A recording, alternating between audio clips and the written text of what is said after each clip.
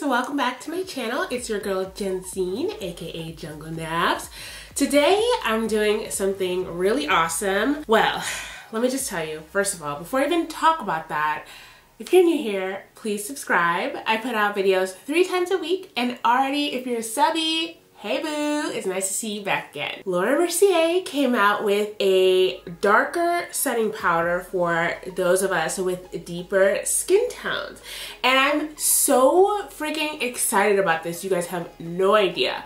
I love the translucent powder, but when it comes to baking under my eyes, sometimes it can just leave me with too much of a chalky, like look afterwards. And I just keep thinking to myself, man, if they would just come out with pigmented setting powders, that would be amazing. So when I heard that this one came out, I was just like, all right, I'm going to Sephora, I'm purchasing this, that's it, I gotta try it out. So this is the full size. It does come in the 1 ounce size. So when you open it, it looks just like the original one, like this. It's got those little holes for the powder to come out. And of course, it's got that cocoa, color to it. What I've done here is I've got, my foundation on, my eye makeup, of course, and I've saved, concealer and setting powder so I could do this on camera so that you guys can kind of see real time what this looks like.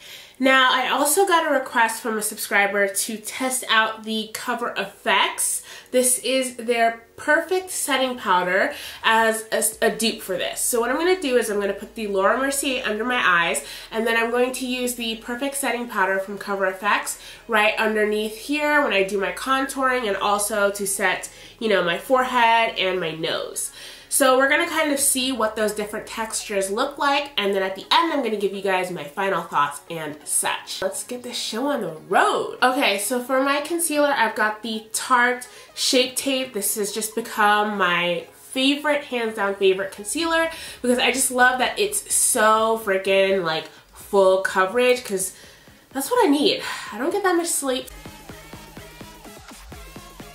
Okay, so I've got my Real Techniques brush, and I'm just going to go ahead and blend that out. To go ahead and set that right away, I'm going to use the Mercier. I usually do not bake, but I gotta show you guys what it looks like. So I think what I'm going to do is I'm going to at least just try baking. Now, if my under eyes end up dry looking, I mean, that's just the way my skin is. But for those of you guys that do bake, I'm going to try this out for you guys. Okay, here we go.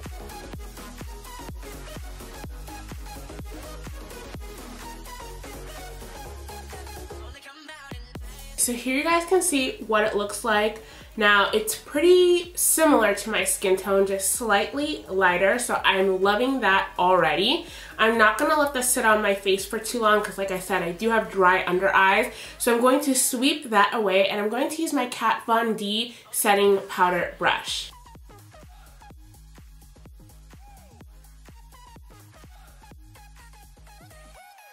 So before we go ahead and move on to the rest of the face, I'm just going to quickly touch on my first impressions. I love that this did not leave my under eyes looking super dry like the original translucent setting powder. And I love that it just really kept that nice cocoa smooth finish. So my face just looks really nice and glowy, I feel like, as opposed to like dry with that white cast that the original one gives off. Now let's move to using the CoverFx on the rest of my face and see how this works out.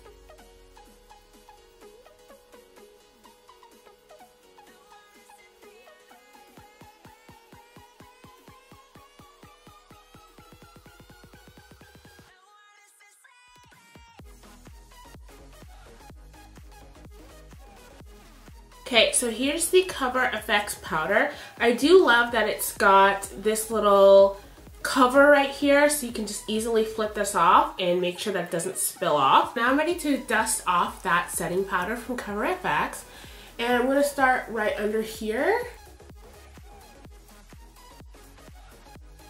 And also here.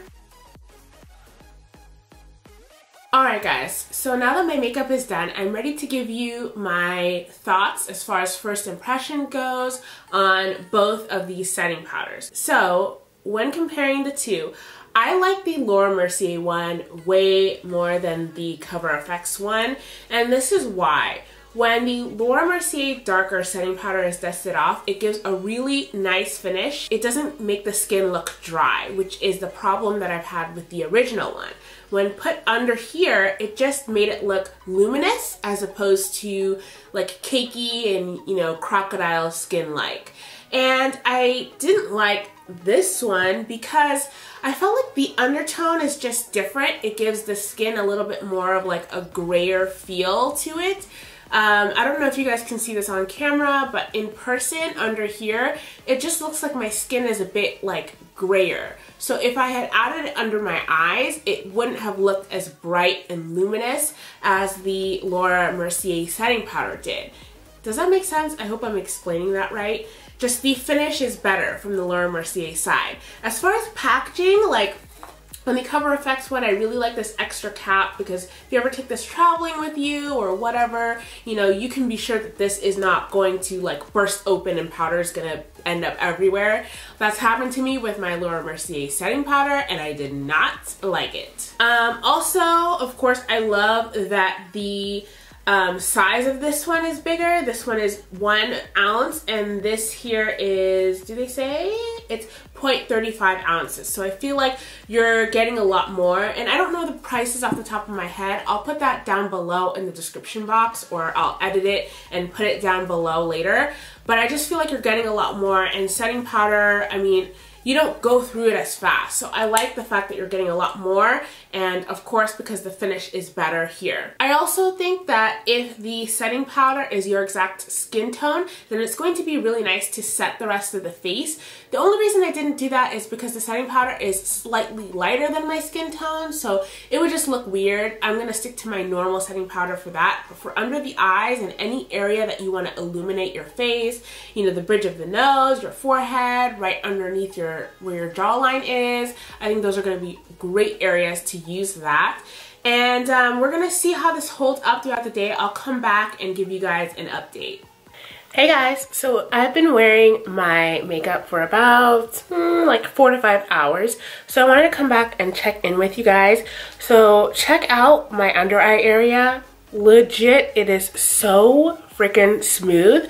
While I was running my errands, I actually got compliments on my makeup from complete strangers. So it's safe to say that I think the Laura Mercier darker setting powder is super bomb. It just gives you like this flawless look under the eyes. You can't even see my bags. It looks fabulous. As for where I put the CoverFx, like under the eyes, I think it still looks nice, but personally, I prefer the Laura Mercier setting powder. That's just my little opinion. But yeah, I hope you guys enjoyed this, and let me know your thoughts below, what you think looked the best in the video, and I will see you guys in the next video. Bye!